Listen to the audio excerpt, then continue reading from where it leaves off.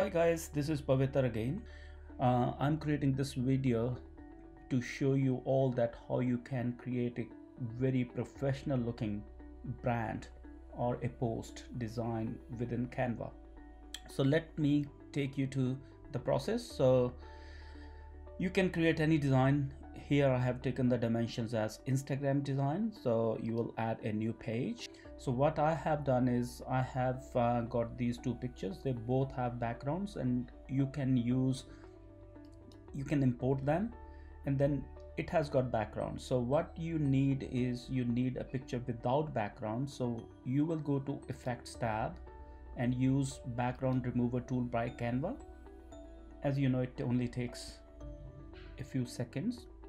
Look, this has removed the background, so you can keep it here. And then so what we will do is we will import this design as well. We will use the same steps to remove the background from this design as well. So we have got these two tools.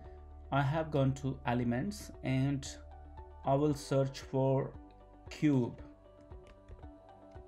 white cube. So white cube is something you will find here. So this looks like quite good for my design. I'll import it here. So we will use it. I'll keep it here, maybe make it smaller to the size of let's keep it here. So at the moment, if you will, so with the command plus right hand bracket, you can bring it forward. So I have brought it forward, or you can go from here and bring it forward or backward. So here's backward and you can bring it forward. So technically I have placed this bag over this cube already. And now the design, if we look at this design which I have created, there are two methods how we can do it. So what you can do is you can keep this lower part as white if you want, and then you can just bring another element which is shapes. So you can bring the shape and see how bigger the shape you want, and then make it a background. So the color we have chosen here is color from my Ecutas Media, my company. So we tend to use some light pale colors. This is now your background. Now it's you just have to make alignments, make changes, and then make it look a little bit better. So you would like to make it bigger. Let's do it this way, and maybe make it bigger as well, and then bring this one forward and probably reduce this size on the side so we can work on this one properly. So you can increase the size of this one. So it's just a matter of showing you how you can change the dimensions, and quickly you might like to fill this background with some sort of plants. So we can say indoor plant cutout, which I've just used it before. So you can pick up any indoor plant from here and try to use a cutout. I have used this one already, so you can it's just a matter of where you want to place it. You can place it here if you want, and then take it backwards. And to change the colors of this cube, you can go and change the colors if you like, but I think at this stage it looks very nice and clean and tidy design, and we don't need to do much. Apart from it, this design is already complete if you want it to kind of in this state. But to enhance the design, you can add a bit of shadows. So that is a little bit of tip and trick situation with Canva. So let's add shapes or maybe shades to this particular object. What you have to do is to add shades, that you can copy it. So you will copy it from here. Now this one, you want to go to Effects tab, or maybe want to change the color of this object. So you can use and change the color, and then this shadow will be a little bit green. But what you can also do is you can go to filters and make it black and white.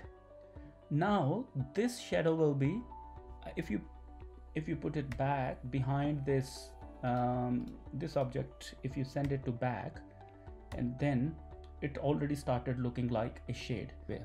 So what you will do is you will go into adjust and you will blur this a little bit. Now you can see it is blurred, and you can adjust it according to, you will have to come back and forward a couple of times and then you can adjust it.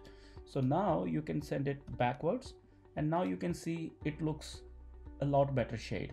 And if you want, you can make it, you can increase the size of the blur to make it more subtle.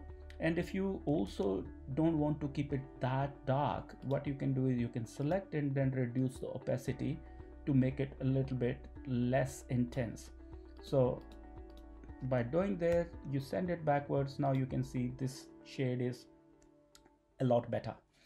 In the same way, you will follow the same process. You will go to you will copy it and then adjust it. You will go to filters, make it black and white, adjust, increase the, let's say keep it 22. Let's see how it looks like, and then you will send it backwards. Now you can see it has already created a shade. You can adjust the shade as much as you want. First you have to select this one, make a copy of it, go to filter, make it black and white, adjust the blur, let's increase the blur to 30, and then send it to backwards.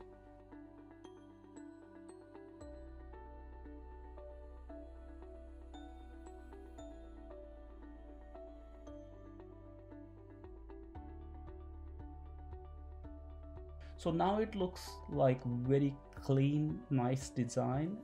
You can go into text and maybe, let's say online sale you want to add. So possibly you go to this one, add your message here, maybe make it a little bit smaller.